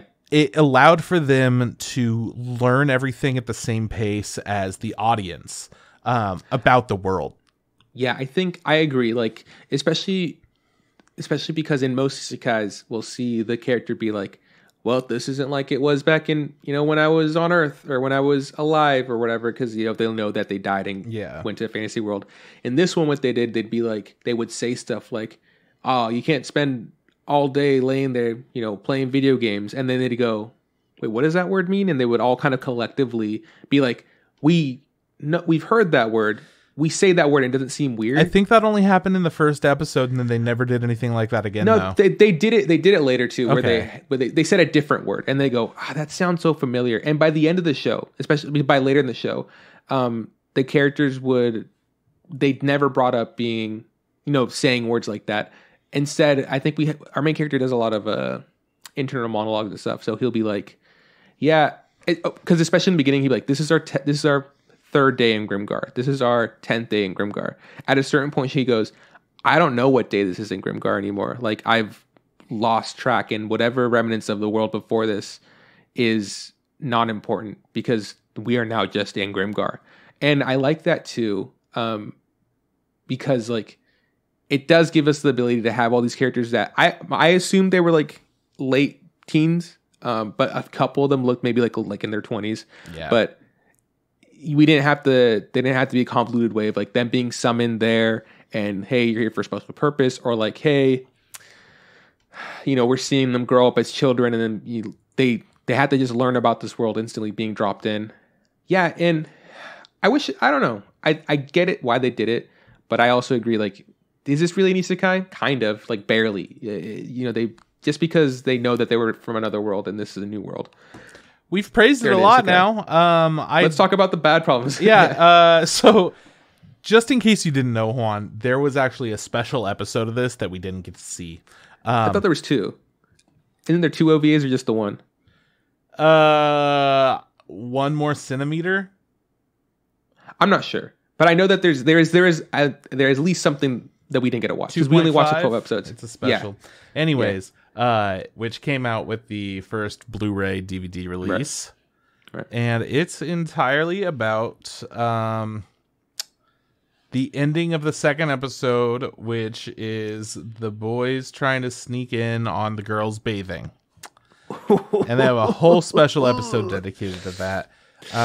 It's not unusual. This show has so much fan service, and the thing that like I kept feeling like really hits home about fan service and whether or not it should exist in certain shows. I feel like the thing that was hitting home for me watching this was it's so insanely unnecessary and changes the tone in this show. But if I'm watching Jobless Reincarnation, it feels like it's a part of the world and plot in the way that they're doing things. So the issue isn't necessarily that the characters are over-sexualizing each other. It's that the tone completely changes so frequently to where you're in the middle of a fight. We got to watch these boobs jiggle really quick. It's not like it's a normal fight. It's like life and death all the time. Yeah. They're like, all right, but look at the ass, though. And, oh, man, look at her midriff right there. That's going to be cool. Hey, I need to get better clothes that cover me up more. Like, they did wind up addressing that. Right. But they still sexualized these characters consistently. The best one, I would say the one that would just really felt out of nowhere. Because it happens a lot. You know, it was just like, he's just like, they're not wearing panties because they're doing the laundry. Oh, my God, I'm going to see some fucking, some unpantied stuff. The one that really got me, I was like, I can't fucking believe this. He goes on a walk on his day off or whatever. He ends up running into their new mage or whatever. Come down, sit down, have some coffee. She leans over to pet a cat. He looks at the cat and then instantly starts ogling her legs, just like all the way up. And I go, are you fucking serious, dude? Literally all the time. Like you can't just keep your dick, calm for like 20 seconds. You know what? I think that very quickly I figured out that like, hey man, this is gonna be all the time sexy time. Like Grimgar, people be fucking in Grimgar. Like that's just kind of like, even though they don't fuck, we don't see them fuck. I'm like, this is the least amount of fucking for sexuality that I've seen in a long time. What I'm saying is like the way that they everything is sexy. Everything has to be sexy. Like the fact that his teacher we need to talk about how the thief's instructor, teacher, like whatever. It really did blow my mind because the main character joins his guild and the guild he chooses is a thief guild and he meets the person that's going to train him or whatever. And she's got like a really great body, right? Like nice butt, nice tits. But what blew my mind was that not only did she acquire under boob, which is like a huge thing, right? She also has over boob, so it's just like one strand of material. So it's like her shirt has a giant cropped out section for her tits. Then she has her tits coming out. And then a band that just covers where her nipples would be. And I was like, I've never seen that. Like that has blown my mind. Usually you get one or the other. Usually you get like the bust or the underboob. I have been spoiled to no end. How they've done the impossible. They've shown both of it. And she is wearing like the tiniest shorts ever. It's quite I was super impressed. It's like, how did they accomplish? It's the most sexiest anime thing they could have done, and they did it. And she's grappling with them, and she's like sitting on his stomach and like wiggling around. Absolutely sitting on his crotch. No way was his. It was like his. It was his abs. That was the idea because she was like, I know, Juan, I am with you. Okay, I know you're making a face right now, but she was like, all right, well, if you're not training, then while you're resting, that's gonna be sit-ups. And then he was like, I'm so tired, I don't want to do that. And she's like, you could just talk to me instead. He's like, I'll do that one, and jumps onto his stomach. His abs is the way that it looked like they were trying to do it. But then it was very much like, but guys, he's actually grinding. He's getting his dick all grinded on from his teacher. Yeah. Isn't that great, you guys? We love that shit. It was so fucking stupid, dude. What that got me to was him and the hunter in the party have an emotional moment in the rain. Like they're both mourning the loss of a party member. And they're both, crying and holding each other. And then they're just like sexily holding each other in the rain, very provocatively. Well, I thought it was going to lead into a plot line of them like getting together romantically. I thought so too. Nope. And then the other character, the other girl character in the party, that's been there since the beginning, comes out of the shower with her fucking towel wrapping around her boobs, and like she sees this, and it's just a collection of all peeking through a window, and it's just this. It's everything. It's. I think perfect that I think that a younger me would have been like nice, but it was mature 27-year-old Juan is like, you know what? This is excessive. This is a little much. It was just excessive all around, nonstop. Yeah. But it's frustrating because if you removed all of that, you would have like the core of a really solid fantasy world and show. To where these characters are struggling against the most basic enemy, goblins in this world. And they eventually like learn how to overcome them and whatnot. But when they were first fighting goblins, they're like, holy shit, it's 6 or whatever of us that we got to take out one. Yeah, exactly. Right. And I love that. I love that they were having so much trouble with just one little shitty dude, and they clearly overcome him right away. But as they progress, it's still like, all right, well, we got to figure out how to take on more than one at once. That's going to be a thing we have to worry about. They're like constantly struggling with it, and they get slowly better and better. In the most simple ways. The way that the show progresses is really fluid. It's slow, but then you will get like a gap where it goes pretty quickly. And I'm glad that they do that. They really put an emphasis on, okay, we're learning, and now we're learning some more, and we're dealing with our emotions, and now we're going to pass some time. You've gotten a lot better. You're still dealing with your emotions, but you've figured out how to do this thing. So it was more of an emotional journey than it was a journey of skill or expertise, which I love. I love that shit. And like all my favorite fucking anime have great both. And this could have fallen into that category if it wasn't filled with really stupid relationship / fan service stuff, because I was fully committed to have these characters date each other or whatever. But instead it was just like, nope, I'm just going to ogle them. I'm going to look at their titties. I'm going to look at their legs. And then they rarely put emphasis on dudes. And that pissed me off too. I like it when it's equal. I like it when it's not just the guys that are ogling the girls, but the girls have to be into the guys too. Or a guy could be into a guy or a girl. But let's be honest, it's anime. We're not going to do that. We do want that smut with substance. Yeah, those are all really good points. I will say that, maybe just because this level of fan service and this level of ecchi stuff isn't something that you and I are used to, or very, we're used to. Juan, we've watched like a million fucking anime. What I mean is, it's not what we look for in our anime. No, it's a deterrent. It's not something that it's not like something we catalog. Like when we watch Mob Psycho, we go, we know Mob Psycho was good, but there wasn't enough tits in it, kind of thing. But for people who do like shows that are like this, I feel like this is probably one of the best shows I've seen like this, because like I said, like you said, like the way the story was told, the way the characters come together and slowly learn and stuff, those things are all really fun, and they're really good. And guess what, you little monsters, you get to see tits and legs and fucking midriff and underboob and overboob. Right. Congratulations.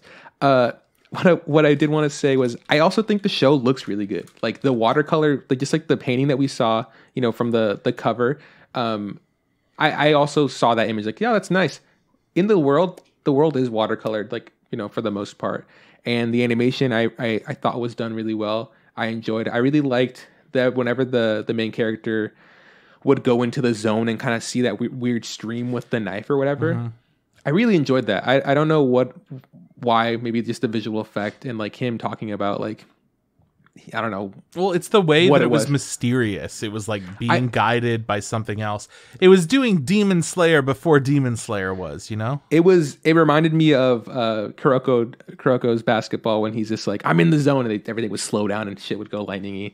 So yeah, there's things I really liked. Oh, also really liked when he did learn the sexy ability, which was like the spider grapple, and he would just like jump on people and grab them really weird and just stab them. And I was like, oh, that's so fucking hardcore. I've never been a real big fan of the thief in like D&D or rogue characters. Like, I'm not like, oh, that's the character I'd like to play. But seeing this thing, I was like, that was pretty cool. He's got a little knife. He jumps up and stabs people. I like the components of them, learning, how they work together. I was wrong about one thing, and I'm kind of okay with it, just because I don't think the show that I thought it was, what I thought was going to happen, was the show that this was supposed to be. Like, spoilers for the show. Here we go. I'm going to spoil stuff. It's 6 years old now, 5 years old. Yeah. So if you want to go watch it, go watch it. Have a good time.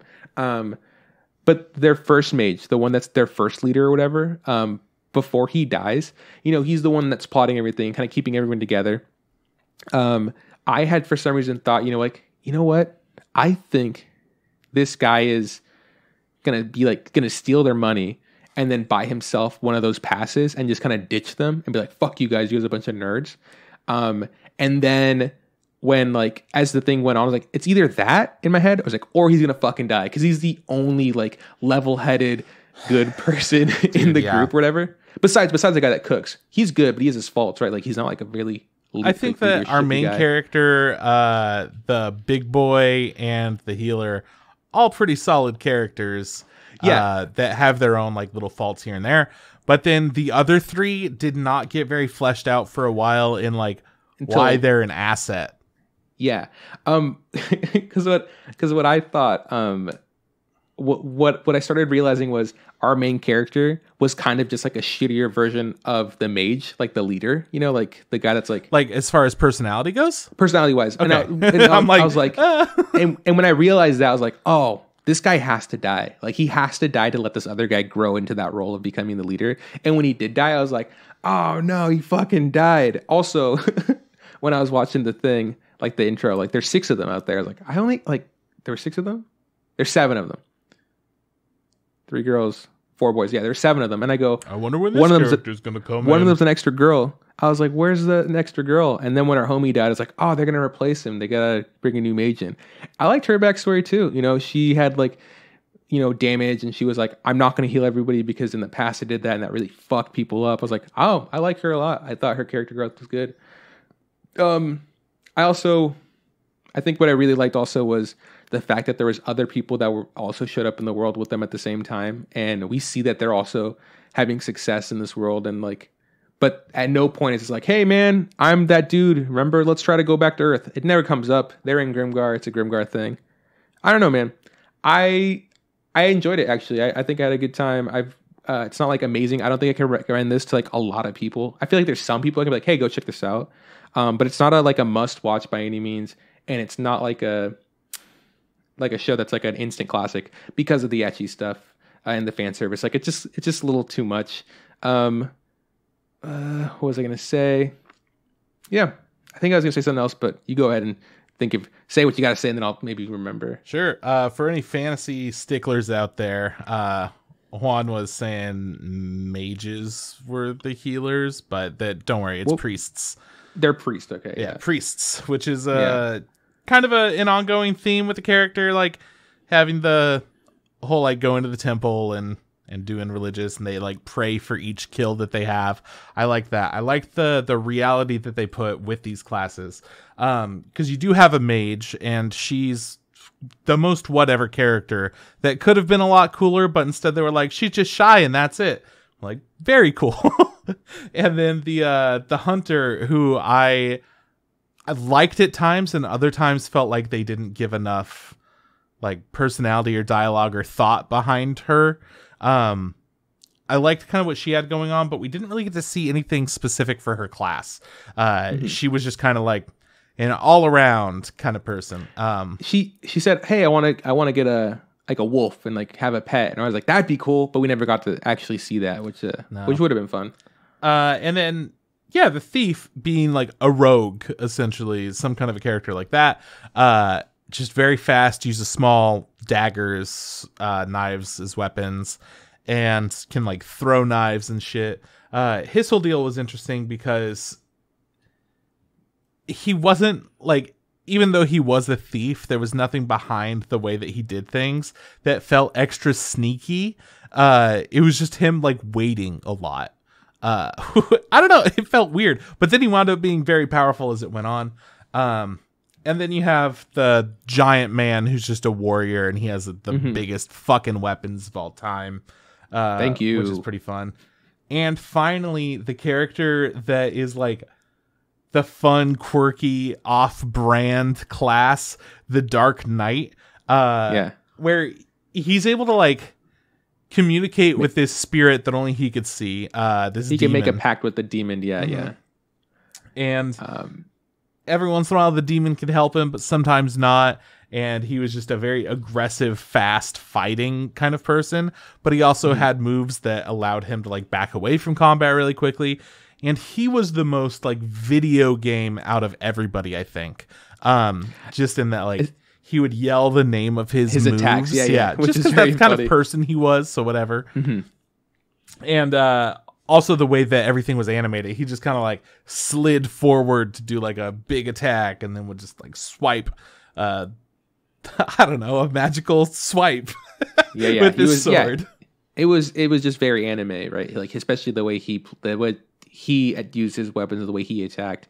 I think it was funny because like the narrator, right, the main character, is just like so and so loves to yell out the names of attacks. Like I don't fucking know why, but that's just what he does. And I was just like, yeah, I don't like him. But I feel like he's the character I'm not supposed to really like. You know, he's just kind of annoying. And that's absolutely what he was. But I liked the idea of them having like all pretty basic, normal kinds of classes as far as like RPG, D&D type worlds go. And then they're like, and this is the fucking weird one. Yeah. I don't know. It was the off-brand. It was enjoyable. One of the things that I think might have kept this show, aside from all the fan service, one of the things that I think might have kept this show from being on more people's radar is that the characters, while they were entertaining and interesting, they didn't really have that strong bond or connection that I think a lot of people look for in their main cast of characters. Even though they were like, oh yeah, you know, these characters feel better and look at how much confidence they have and look at how much they like this person. It felt like it was very much telling us that, and it wasn't showing us that or like having fun dialogue that showed that the characters bonded in some way. Yeah, it was a lot of them being like, him being like, we're getting better at teamwork or whatever, but it wasn't ever like them having just a time sitting there and talking about stuff. And I think unless it was like dramatic. The annoying kid even had a really good moment where he's just like, we're just a party, we're not a fucking family kind of thing, you know? I was like, I mean, he's making a good point. Like, nothing leads me to believe that you're willing to like to die for this person because you guys haven't had those super close bonding moments kind of thing. But he kept saying like, oh, we're getting closer. Like, I think he thought that they were kind of a family. And the other guy's like, no, I'm more with him. Like, is even though I didn't like his decisions, but he was playing his role and he was getting his job done. So he's like, hey, am I fucking up the party? He's like, no. Am I doing what I'm supposed to do? It's cool. Then back the fuck off me. Like, leave me alone. And I was like, this is like an actual, I feel like a realistic argument that two people with like different personalities could actually have. I really enjoyed that. I liked that whole aspect of they were not like a tightly knit team exactly. They were in some ways, but they weren't in other ways. I really liked that aspect of it. It felt more authentic for the story. The show had a lot of things that I really, really liked as far as fantasy worlds and storytelling goes. It also had a lot of things that I really didn't like, which puts this somewhere in the I'm not going to recommend it to anybody, but if you watch it, I want to know kind of what you think, how you felt. Yeah, it's an interesting anime to talk about. Like, I already kind of know what you were going to say about it, just because I'm familiar with your taste. But it's such a pretty looking show with some really, really cool fantasy stuff that goes on. I had a bad idea of how large the world was. I was bummed we didn't get to see any maps or like books or stuff like that I like to see, but whatever. No, I don't get what I want. It's not all the time. I agree. Like, that's something I struggled with, like understanding the scope of the larger world. I was like, I feel like I haven't really left this town. We've literally gone from where they stay to this old city where they hunt goblins, and then we eventually make it to like a mine. But I have no idea what the entire expansive world is, especially because like the other people who showed up with them that same day and they're having a more successful thing with their parties, they're still hanging out at the same tavern that they are. So like they can't be traveling too far. I think the idea is that, from what I remember, is like they're supposed to be joining the kind of the military to defeat monsters on this border, like this territory from like the rest of the nation. But it wasn't very clear. I don't think it was supposed to be super clear. One of my I remember the thing I wanted to say, but one of my favorite moments was like the last fight with that giant cobalt, which I had to look it up. I was like, because in my head I was like, kobolds are like little lizard people, but I guess back in the day they were supposed to be like wolf people. Like then they turned into lizard people. There are a lot of fantasy terms that mean fucking whatever they want to mean. Yeah, exactly. Like last week we did Earwig or whatever. The thing was called what was it called? Mandrake? The demon that it was a mandrake. I'm like, a mandrake is supposed to be like this little annoying plant that cries or whatever. That's a mandragora. That's what I thought.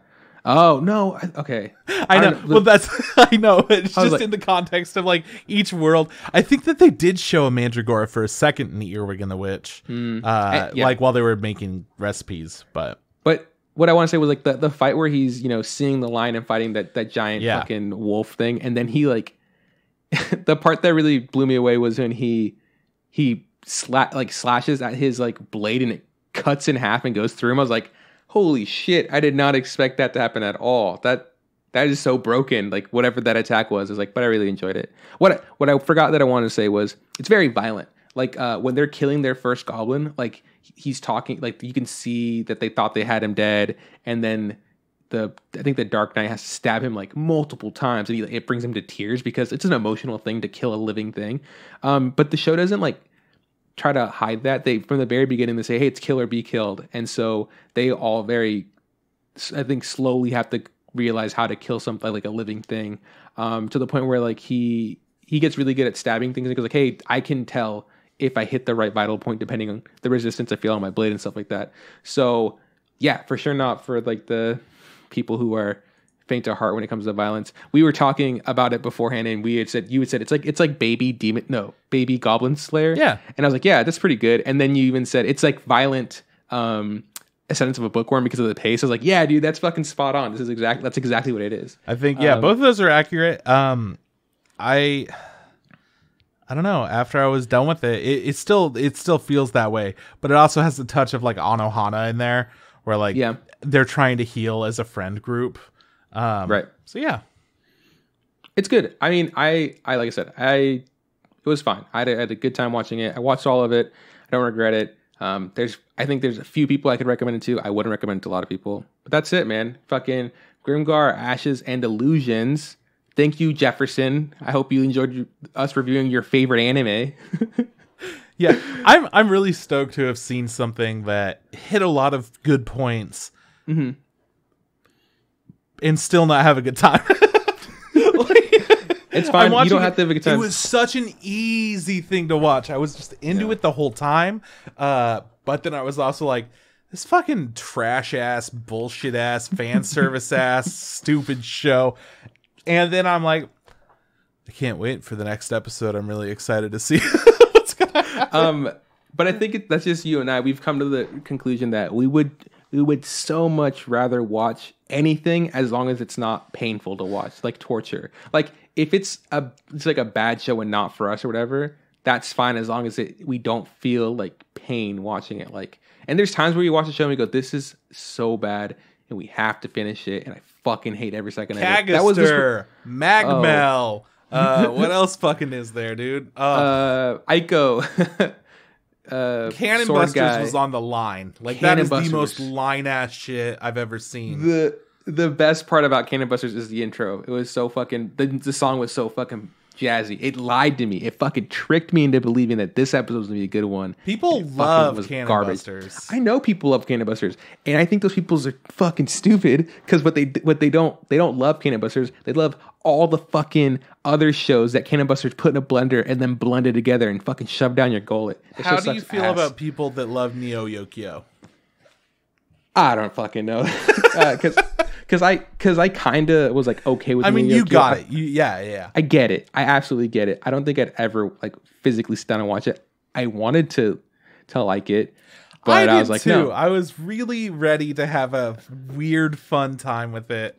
You know what? There was just some moments that felt very reminiscent to me of like Scott Pilgrim saves like versus the world, or Scott Pilgrim versus the universe, or whatever, or the movie, like the way they said things, the dialogue they said, like they brought like they gave importance to things that like weren't really important, the way they would talk and stuff. Like, oh, I appreciate that, but as a whole, I was like, you know what? Nah. There was that episode that didn't one of them turn into a girl or something like that. Like one of the friends. They were trying to do like a Ranma 1/2 thing.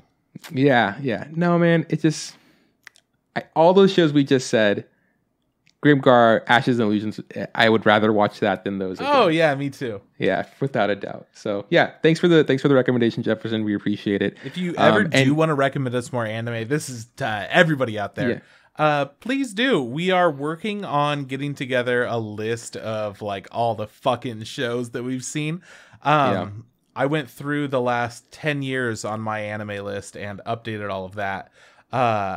So yeah, absolutely recommend shows to us. We plan on watching and reviewing Garzy's Wing here with our friend who is always watching our streams and having a great time with that. So it would be, are we doing that? Are we doing that next week? Is that next week? No, next week is Crunchyroll. What the fuck's wrong with you? Right. Next week we're reviewing the Crunchyroll agenda awards. They're going to be letting us know who won. I'm never really a big fan of watching the streams that they do because sometimes they get really cringy people. But we're going to do it. We're going to do it for you guys. It's fine. I mean, we're pretty fucking cringy ourselves, my man. Yeah, dude. We're best so mom. fucking We've cringe. got a best mom. I've got a best mom. I mean, we already did our episode with that. They didn't. Crunchyroll fucked up. You know? Who was best mom? Who'd you vote for best mom again? Do you really want to go over it before the next episode, or we're going to talk about it all again? But we just did that. I just forgot. Okay, you'll tell me after the pod. Anyways, I think we're done. Okay, so if you like our theme song, check out hold on, Not Mars on Spotify and YouTube. He's got his new single out, Paperweight. Check him out. He's a great guy. Trip, where can people find us? You can find us on Facebook. Look up the Instagram podcast. Same thing goes for Instagram. Look up the Instagram podcast. If you want to send us a tweet at Instant Ramen Pod. Podcast Interfit. And you can shoot us an email, instantRamenPodcast@gmail.com. Each week, we stream our recording sessions on Twitch. It's twitch.tv/Crispather. You can come and hang out a little bit before, a little bit after. It's a chill time. If you want, just come at the very end and just fucking spam the shit out of our chat like last week. What a great time. It was so much fun. This is bye from Juan. I'll see you around from Chris. Hey, Trip, don't forget. Just add hot water.